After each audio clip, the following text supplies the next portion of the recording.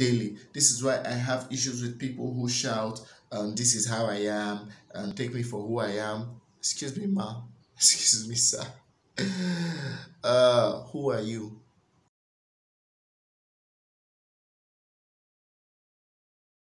Hello there, warm greetings to you. My name is Airhunuoje Michael, popularly known as LOS. I'm a thought leader based in Lagos, Nigeria. Thank you so much for coming to my YouTube channel.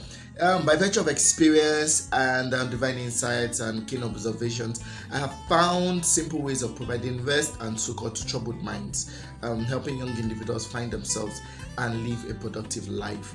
The goal of this channel in itself is to provide content that not just inspire to acquire and all those things, but to encourage you and energize you to make the right career, business and relationship choices, right? And this is going to be done in a friendly and non-judgmental manner, so please feel at ease. What you gain from this channel, the videos will be centered majorly on personal productivity, leadership and capacity building, and then we'll be talking about talent discovery, talent maximization, and then we'll be talking so much about relationships, right? So this we'll do in a very pragmatic format. So in order to stay abreast of what we are doing, kindly click the subscribe button, and don't forget to turn on the notifications, the bell notification, so when our video will be popping every Friday by 7 p.m. our videos will be out. So please follow us and do not forget to share this with family and friends. Thank you so much. Airhunuoje Michael, LOS. Okay, so love is not just about taking, it's about giving. So let's do a brief recap. What is love? Earlier on we said that love is a choice to give your best to make someone the best of themselves, and then we talked about choice, and then we talked about giving. Today we're going to be talking about giving your best, and that is the term growth. We'll be looking at several topics under it, but we'll be talking about growth majorly, and I start with giving your best.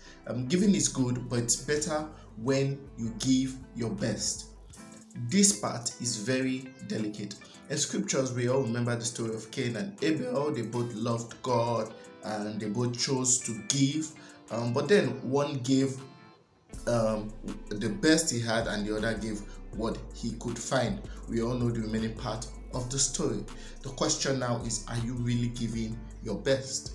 Or let me rephrase, are you ready to be your best for that person?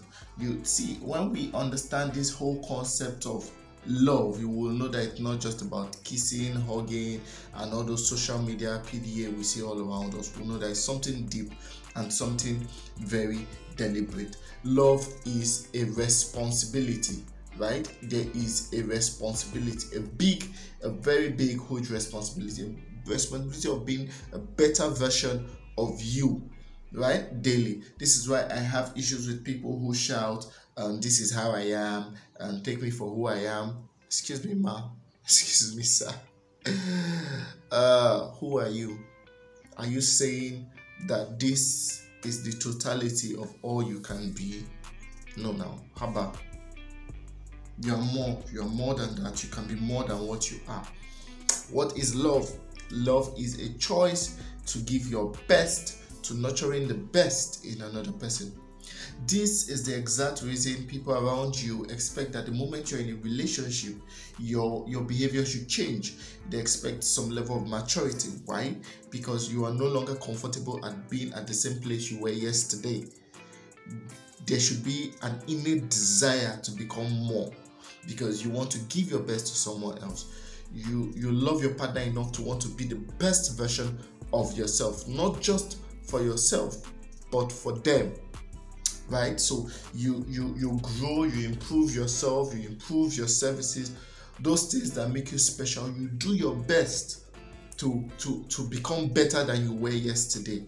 Why? Because you know that your partner deserves the best. And then this part of growth, there's also another dimension to it, which I will call the fourth point here: nurturing the best in another person. Nurturing the best in another person. This is also a dimension of love, right? Family, first within, then without. You cannot give what you don't have inside you out, right? So that's the reason you have to first find the best of yourself before you can give your best to somebody else, right? So these things are responsibilities, big deep responsibilities. Every positive attribute you have as a person must reflect favorably on your partner. Giving your best to somebody else, that's how you give your best. Love demands that your partner is the first beneficiary of your giftings, talents, blessings, skills. Everything that makes you special must make them feel special too. This is what it truly means to give your best. Nurturing the best in another, this may be the most important mission of every love story. This is what I term as life partnership, where both parties are committed to seeing each other at the zenith of their life's assignment. As a man in love, can you groom this woman? Do you have what it takes? Do you have the patience? Do you have the discipline? Do you have the courage to groom this woman that God has given you? As a woman in love, do you have the wisdom to submit to this man, such that you can calm his anger without the house going up in flames? Are you homely enough to mend bridges that his pride has aided him to burn down? Or are you the woman that will add more fuel to the fire when it's about to quench? Are the two, both of you, ready for each other? Or are you just blinded with posting his view, her view on social media? Everyone has a spice of greatness in them. Although the expressions may be different, but it's there. It's the number one responsibility of a partner to manage that greatness. This is why it doesn't make sense that some men will lock their wives at home while they go to hustle. Like, why? This is a treasure God has given you. This woman, you should guide, you should support, you should encourage and pray for till she rises to the peak of her career or business. This is your responsibility. This is why it makes no sense that a woman will be praying for her husband not to be promoted. Why? So that he will have time to stay at home. Stay at home and do what with you? What is love again? Love is a choice to give your best to nurturing the best in another person. When next you think to visit the love street, please have this definition as your map. Let it guide your actions, your inactions. This is a map you won't find in Hollywood movies or Bollywood movies. You won't even find it in Nollywood movies. It's only here on this channel that you will find this kind of love. The fruits of love are things the world enjoys showing you.